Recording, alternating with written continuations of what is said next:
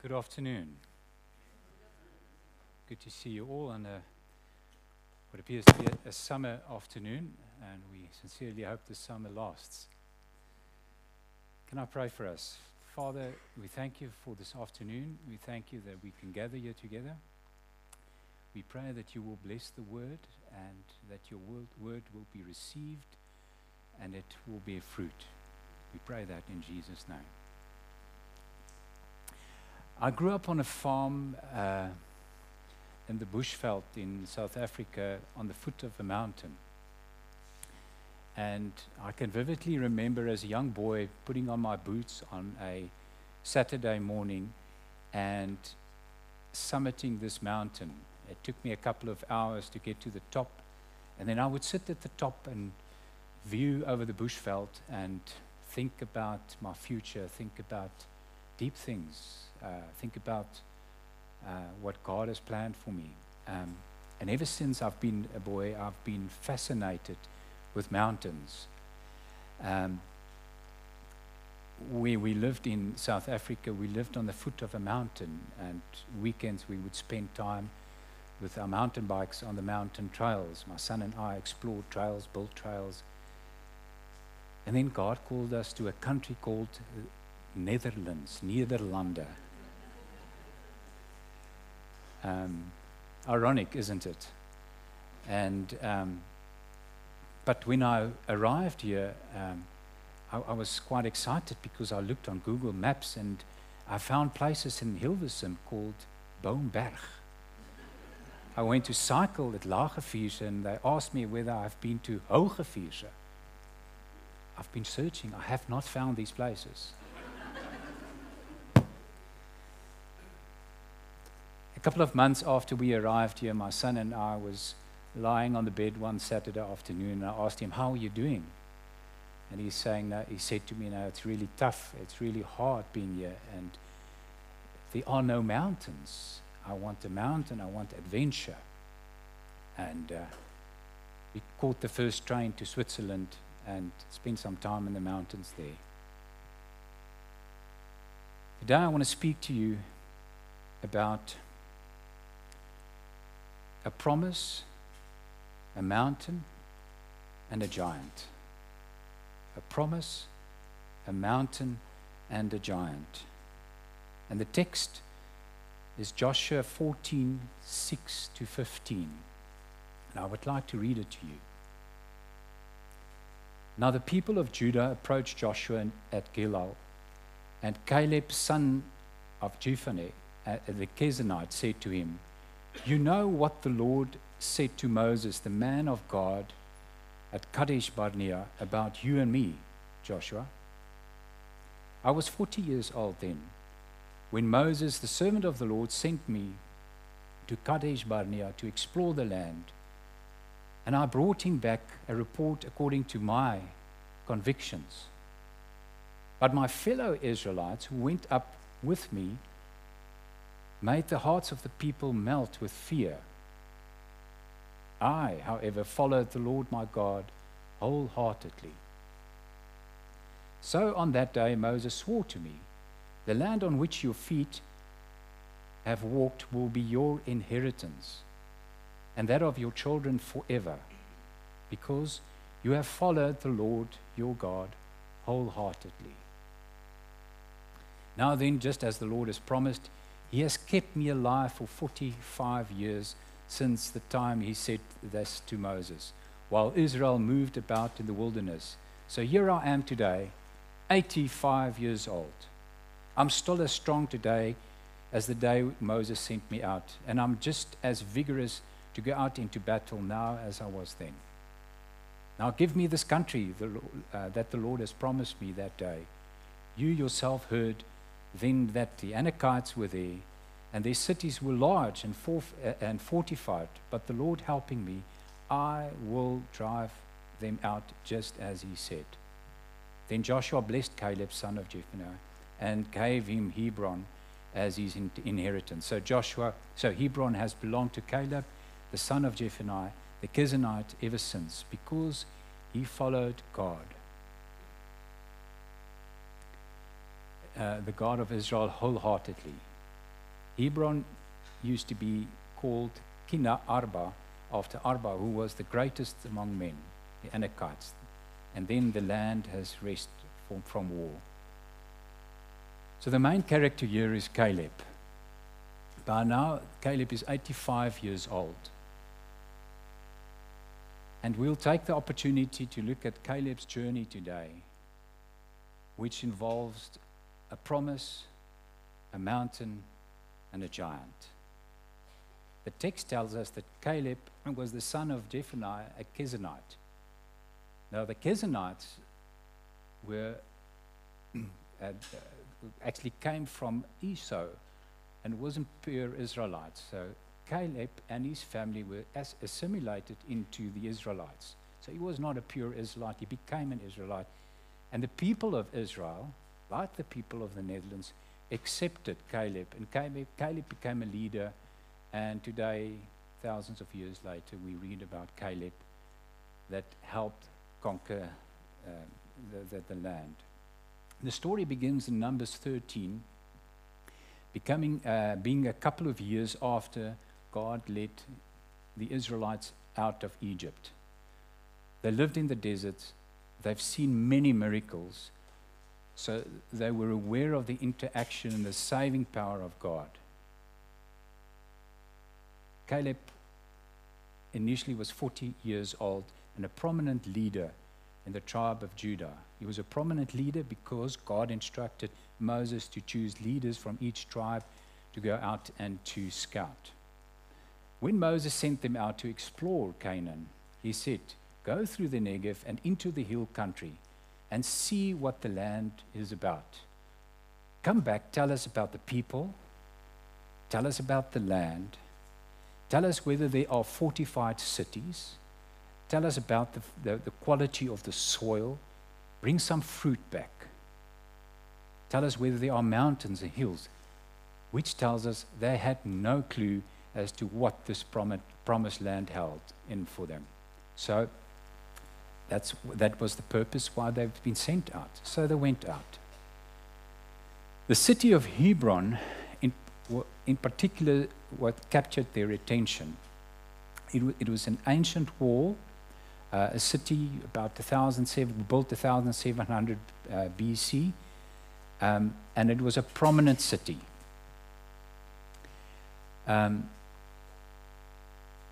So they came back with a report about everything we spoke about, plus Hebron and reports about Hebron. They came back and reported what they saw. They reported what they saw witnessed about the soil, good soil. They came back with grapes that they had to carry, big, large, fruitful grapes. They came back and reported about the fortified cities. They came back and reported about the giants, the Anakites. They were physically giants and descendants of giants, large people. That was the report they came back with. Was the report bad? It was a factual report. It was a CNN report. This is what happened. This is what we've observed. By nightfall, their negative assessment of the danger spread throughout the camp. And with it, the infectious fears of these tribal leaders. That night, all the people of the community raised their voices and wept aloud. Women were sobbing that their husbands would be killed in battle and their children left fatherless. By morning, the men were ready to rebel, to select another leader to take them back to Egypt. How's that? They were saved from Egypt. They saw the miracles of God. The inheritance was right in front of them. They saw reality from a human perspective and reported that, which is called today the bad report.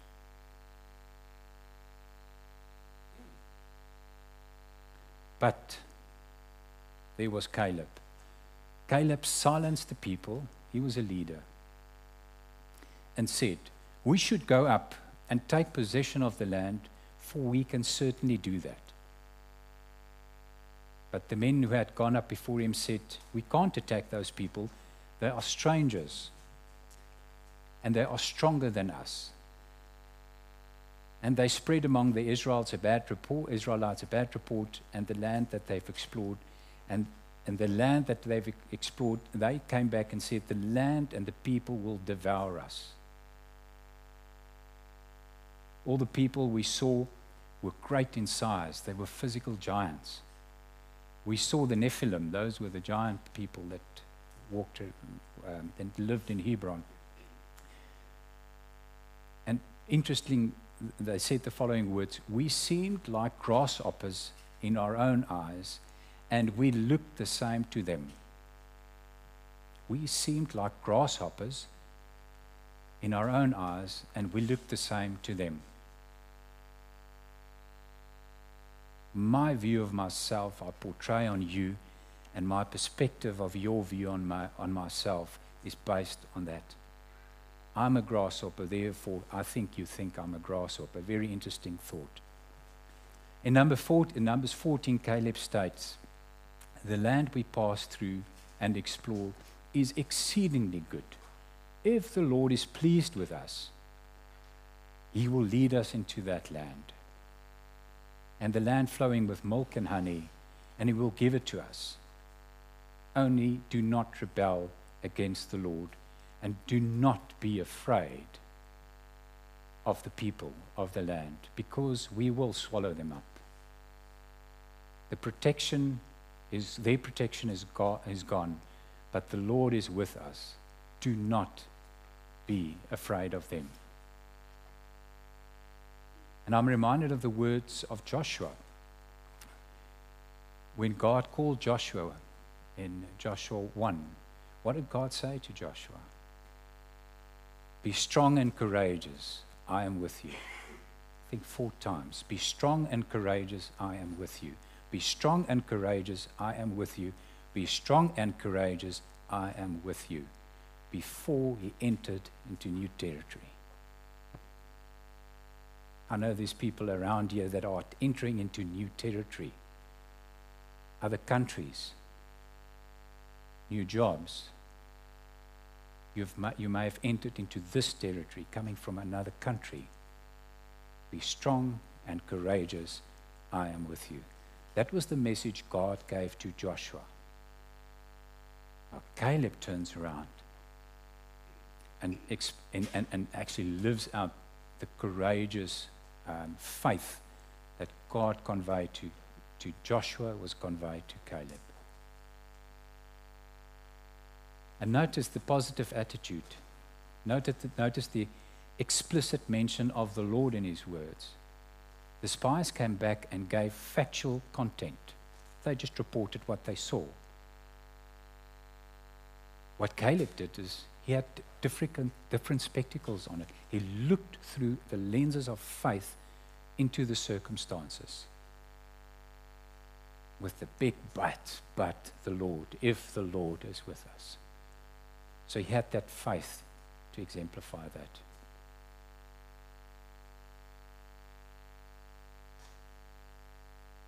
The unbelief which spread throughout the camp resulted in disunity, into rebellion, as the fear was based on unbelief.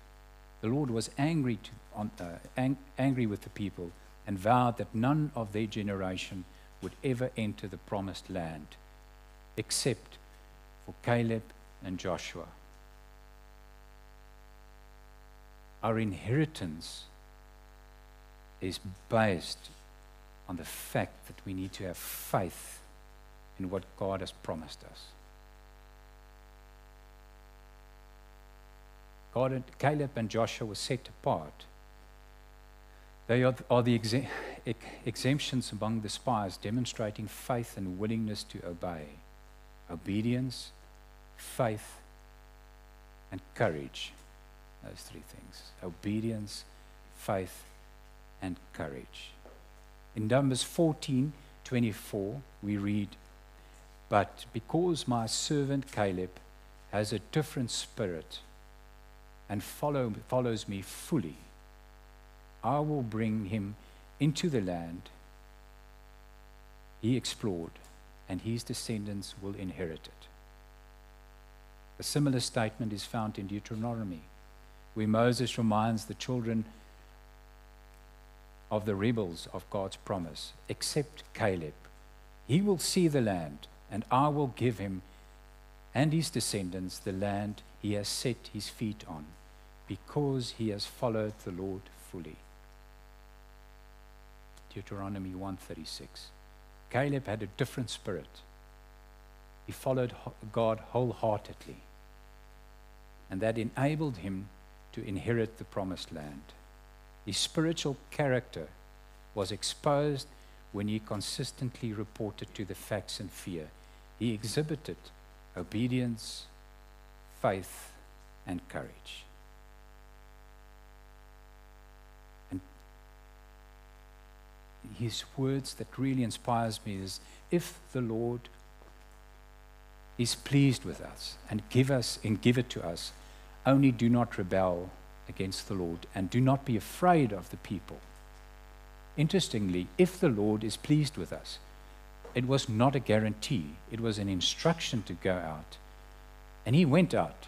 He had the faith in God and his word to go out. If the Lord is pleased with us, he will give us the land. Only do not rebel. What does it mean to rebel? All they did is gave the facts but did not apply faith to it. And that was contrary directly to God's instructions. Because what did God do? He promised Moses the land before they crossed the river. It said, this land you will inherit. Their response was, no, we will not inherit. We do not have the faith. We want to go back to security. We do not want to enter into the promise you have given to us. All of them, except for Joshua and Caleb, have perished in the situation where they were. Makes one think about the promises God has given us, the talents he's given us, what lies ahead of us, and what is holding us back. What did Caleb say? Give me the mountain. And why is the mountain, the hill country so insignificant? Well, it's interesting if you read a bit back, if you read into Genesis 12, God instructs Abram to go to a country I will show you. What did he say? I will show you the country where you go. Abram left the land where he was born. He traveled almost 3,000 kilometers to this land. Interestingly, if you read Genesis, there's no climax in Genesis. You can't make a movie out of Abraham's life because there's no epic end. He just carried on. He moved. And at a certain stage in Genesis, we read that he settled at the great oak trees of Mamre. Settled there. Where's Mamre? On the mountain, Hebrew. That's where Abram lived. This promised land was occupied by these giants. Where does Caleb go? Everything else has been conquered except those hills. I want to go to the hill. I want to tackle that. I want to go to those giants. I want to slaughter the giants because God has instructed me to take the land. He chose Hebron. There's nothing in the word that refers to Hebron being given to him. It is what was left. And if you read some of the commentary of the scholars, they basically argue that Hebron was conquered initially in Joshua 11 and 12, but it was reconquered by the giants and reoccupied it. And the Israelites were afraid of these giants. And what was the response of Caleb? Give me that mountain. Today it's the burial place of Abraham, Isaac, Jacob, Leah were buried right there. He went back to the promises of God that was given to Abraham, was given to Joshua, and he took hold of that.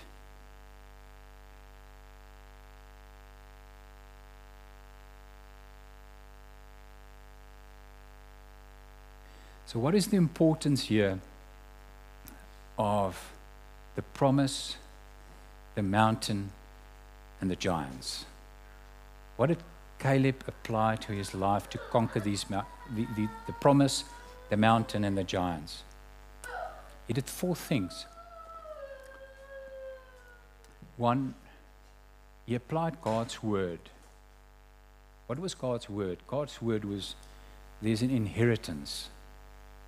There's an inheritance that I want to give you. And God said. So firstly, God's word. The first thing he did is, what did God say? Question I want to ask you and myself: if we are confronted with the facts of life, the news app in the morning, the email we receive, what is our first response? What is our first response when we are opposed, when things turn against us, when we have self-doubt, where we feel like a grasshopper and we think other people see us as grasshoppers? God said. What did God say? What did God say to you? What are the promises he made to you?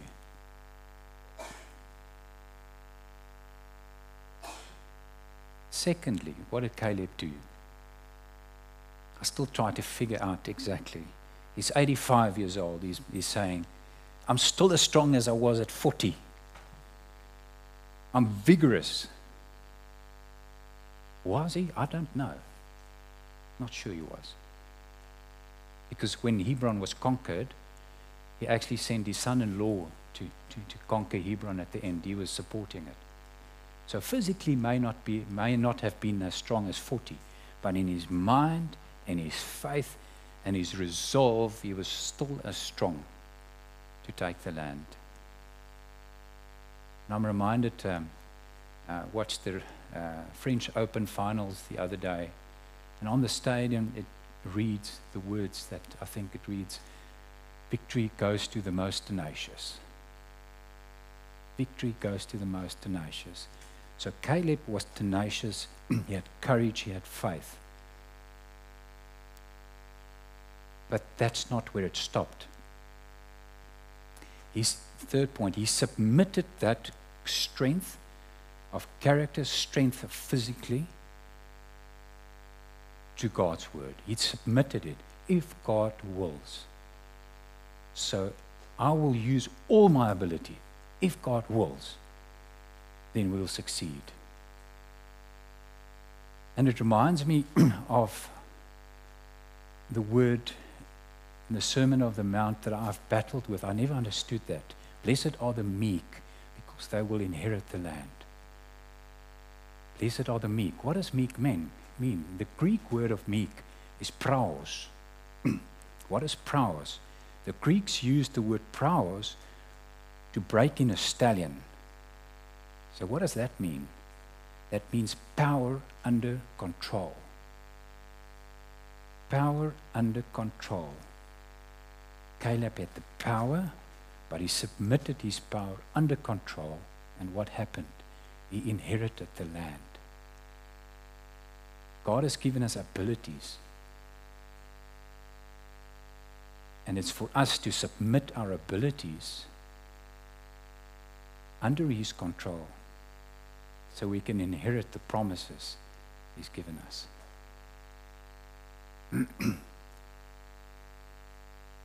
Then he was faithful, obedient, and he had courage to take on the promises of God. He understood the word of God.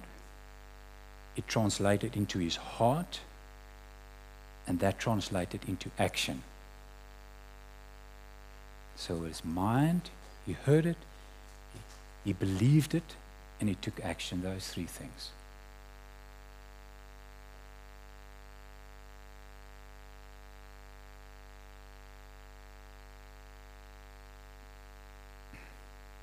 So let us apply these principles in our lives.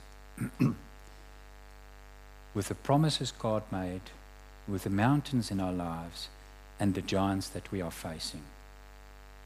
the question I want to ask you and myself today, what are the promises God made to you? What do you dream about? What do you aspire to? What are your abilities? Because your dreams and your abilities are normally very close to each other. God's given you certain abilities. He gave Samson power and strength. He gave Paul a brilliant mind. He made David a good leader. Joshua had courage. God used that. They submitted that to him. But there's a promise over our lives that God has made, and a territory we need to take to be able to cross that line and not to perish in the deserts of unbelief. And how do we express that? Through faith, obedience, and courage. Now, I would like to leave you with those thoughts. There's a promise, there's a mountain, and there's a giant. And then there's faith, obedience, and courage. Can I pray for us?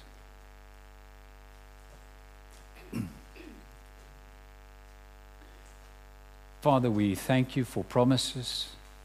We thank you for mountains. And we thank you for giants, that you've given us the ability through faith, obedience, and courage to conquer the giants, to summit the mountains,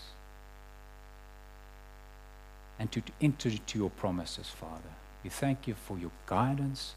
We pray that you will help us, lead us, and give us the strength to do that.